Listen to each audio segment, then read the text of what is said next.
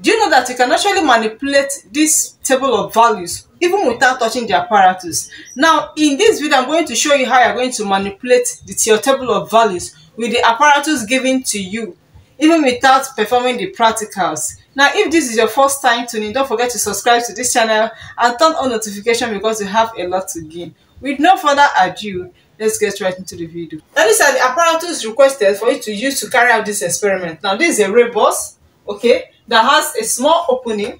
Now, this is a convex lens, this is a lens holder, this is a screen where the image of object is seen. So the first thing that will come to your mind is this: what is the focal length of this convex lens? From the apparatus provided, the focal length is 15 centimeters and it's constant, okay? So that means our F is 15 centimeters, right? Now, if F is 15 centimeters and your U is known, U is the object distance, which is the distance between the ray bus and the convex lens. Now, if no U is given, like in the experiment I perform, U is given as what? 30 centimeters, okay? And I was able to measure my A, which is the image size, right? Although from the ray bus, I've already measured my object size. Now, from the ray bus I use, my object size is constant, which is what? 1.5. What do I mean by object size? Look at it. Get your ray bus. You're going to see something like this. There's a small opening in your ray bus, okay? Use your small ruler to measure it. That is your object size, A0. And it remains constant throughout this experiment. So now, from this particular ray bus, the object size is 1.5 centimeters. So I'm going to write it here that my A0 is equals to 1.5 centimeters. Okay? So for this particular experiment, what we varied was what? The U. And we equally got the image size. That means when the image is formed, you will now do what? Use the ruler to measure it. But you can actually get this using the mirror formula and magnification formula. Let me teach you how. Now, if F is known and U is known, you can actually get your image distance using the lens formula. Okay? If you use the lens formula to get the image distance, now you're going to do what? You're going to use the magnification formula to say that what? Magnification is equals to image distance over object distance, okay? Equals to the size of the image or the height of the image over what? Height of the object. Now, if you do that when U is 30, you're going to get your what? Your V, which is the image distance. Because you already know your size of the object, it becomes your what? Your what? H0. You can get your size of the image. Do you understand? So I'm going to teach you how to do that. Now, having my table, I have this as what? My U measured in centimeters, okay? Then I'm going to have my V measured in centimeters. Why am I giving you V? In case I ask to plot a graph of U against V, it can also work for you. Then I'm going to have my what? My A, which is also measured in centimeters, okay? Now, something that you must keep constant is what? The F. The F is what? 15 centimeters. Don't forget. The focal length of this convex lens is 15 centimeters, okay? Now, with this formula now, I'm going to be able to derive this image distance and also what? The size of the image. Now, the U, which is the object distance, is going to vary from this. This is going to be 30.00, 35.00, 40.00, 45.00, and 50.00. Now, at the end of the day, because now I perform this experiment, you're going to see that the values is close or something related to what I already got when I performed the practicals. Do you understand? So remember, in physics we mark values, not a fixed value. So that does not mean it must be the same thing. No. They're going to be marked according to what you have. Okay? So let's proceed. Now, this becomes my image distance. I'll call it my what? V. You need to know that in case you're asked to measure it, because it's possible, okay? Okay, now let's proceed. My F is constant, which is 15 centimeters, okay? Then I will say U, I'm going to solve when U is 30 centimeters. So what I'm going to find is my what? My V. And what again? My A. My A becomes what? height of what? Image, right? So let's solve it together. All right, what you need is just your calculator and your pen. Okay, now let's proceed. I'm going to say 1 over f is equals to 1 over u plus 1 over v. This is length formula. Okay, putting the value of f, I'll say 1 over 15 is equals to 1 over 30 plus 1 over v, right? Then taking this one to the other side, 1 over 15 is 1 over v is equals to 1 over 15 minus 1 over 30. Okay, now what will be the LCM? Let me proceed. 1 over v is equals to, my LCM is what? I will use 30. This can go. So 15 into 30 is going to give me 2. I'm going to have 2 minus what? 1, right? Now I will say 1 over v is equals to 1 over 30, right? Therefore, v is equals to 30. Okay? Now I've gotten this v as 30. I'm going to record it here. 30.00. Okay? Now for me to get my a, which is this, the size of the image or the height of the image, okay, I'm going to use magnification formula by saying v m is equals to v over u, then is equals to height of image over height of object. Okay, now my v is 30 over 30 because u is 30, right? Then is equals to height of the image over height of the object, and the height of my object, which is the whole of the ray box, is constant. It is given as what? 1.5, right? Automatically, this cancel this will give us 1:1, right? So therefore, the height of what? The image is equal to 1.5 centimeters. So here my a becomes 1.50. Do you understand? Okay, so let me proceed when u is 35 centimeters. Remember, u is the distance between the ray box and the convex lens. In this one, we just changed our u to 35 centimeters, right? We're going to get the rest of the things there. Now let's proceed. This 1 over 15 is equals to 1 over what? My u is 35 plus 1 over v, right? 1 over v is equals to 1 over 15 minus 1 over what? 35. Okay, so what's my LCM? My LCM of this and this is 105. So I'm going to go 105. 15 into 105 is going to give me 7. This is 7 minus 35 into this is going to give me what? 3. I'm going to have 3. So 1 over v is equals to 4 over 105, right?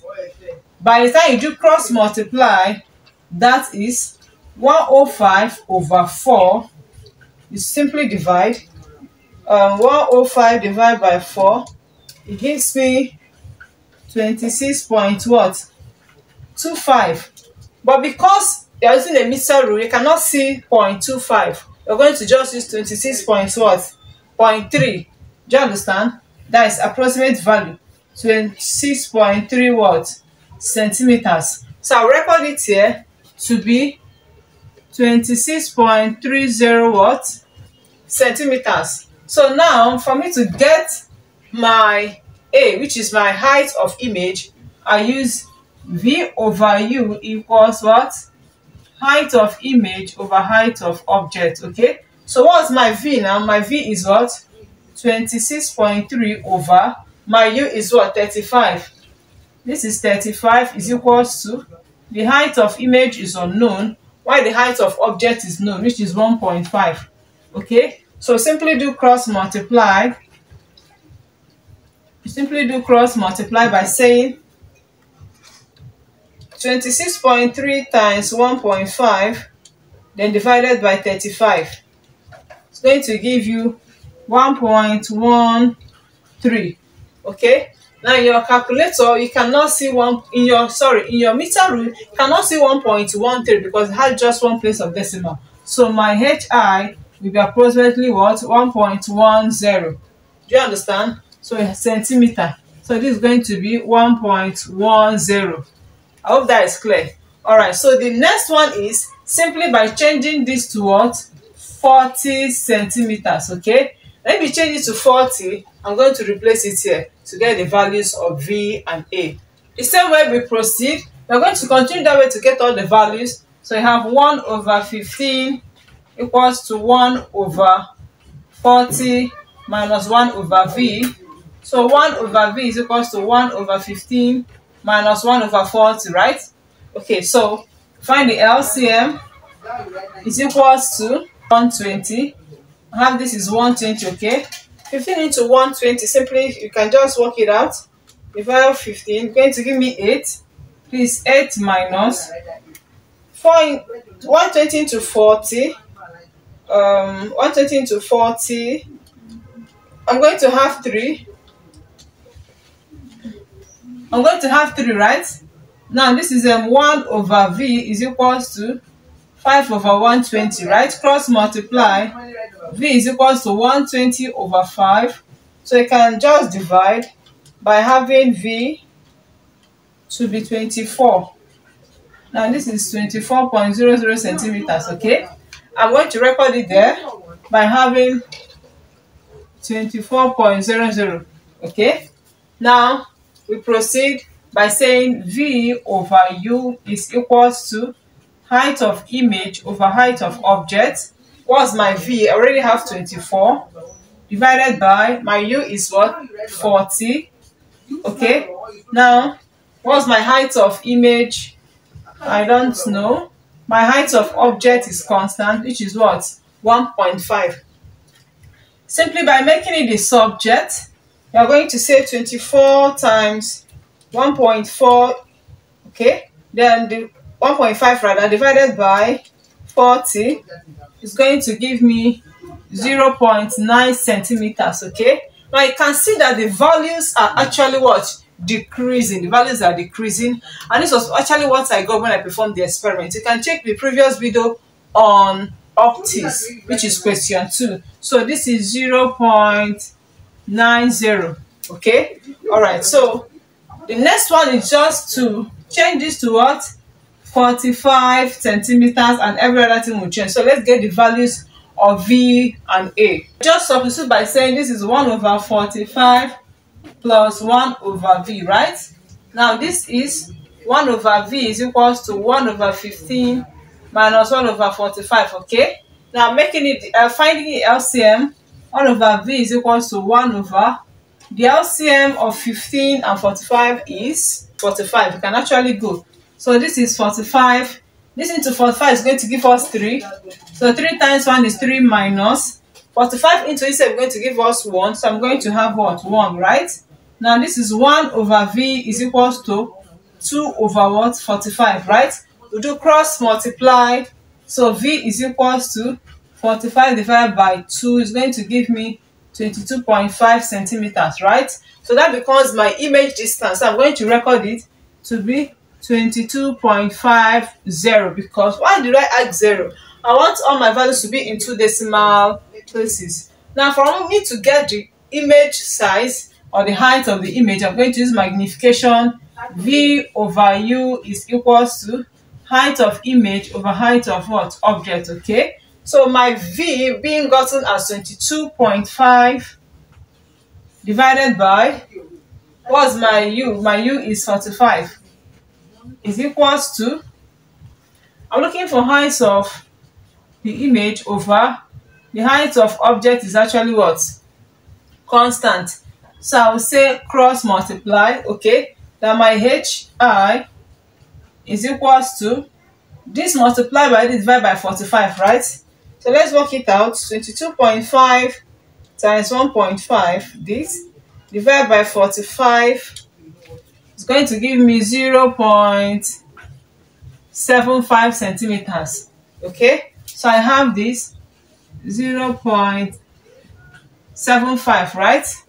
Okay, now because that this does not have 2 decimal places in meter rule, so I can choose to approximate it to have 0.8. It is still correct. And this can be 0.8. You are still correct, okay? 0.80 to be on the safe side. All right, the last one. The last but not the least is when U is given as 50 centimeters, okay? We're still using the same procedure by saying that 1 over 15 is equals to 1 over 50 plus 1 over v, right?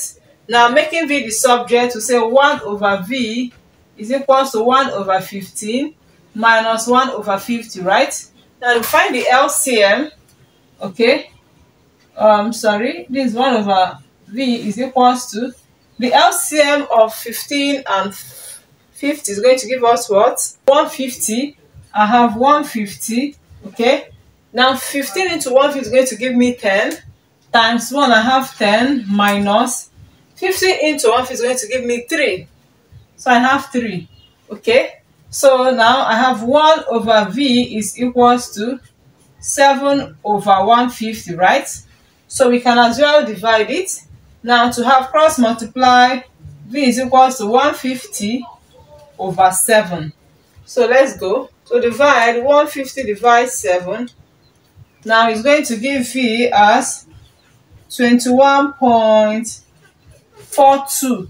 But because this 2 is not up to 5, you just have to use it as 21.4 centimeters, okay? So record it here to be 21.40, right?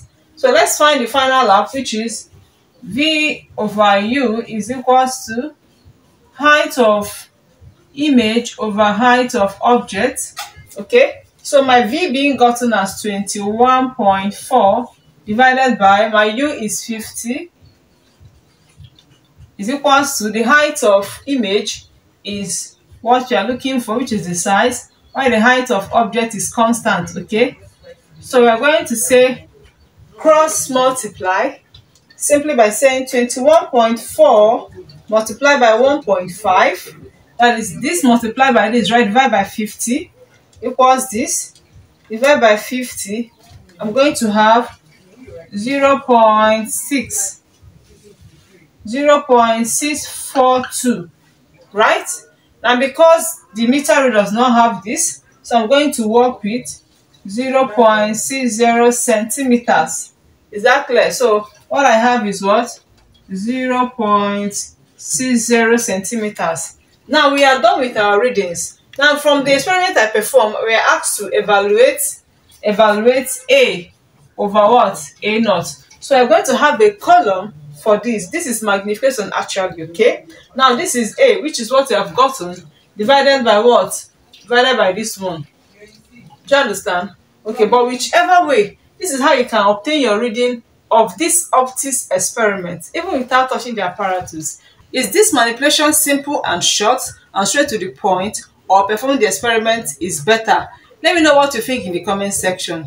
If this video was able to help someone out there, please don't forget to subscribe to this channel and turn on notifications, because you have a lot to gain and to get notified each time I post videos. And lastly, do not forget to share so that other students that are preparing for this same forthcoming exam can see it and learn from there. I will see you next time in the next one. Bye for now.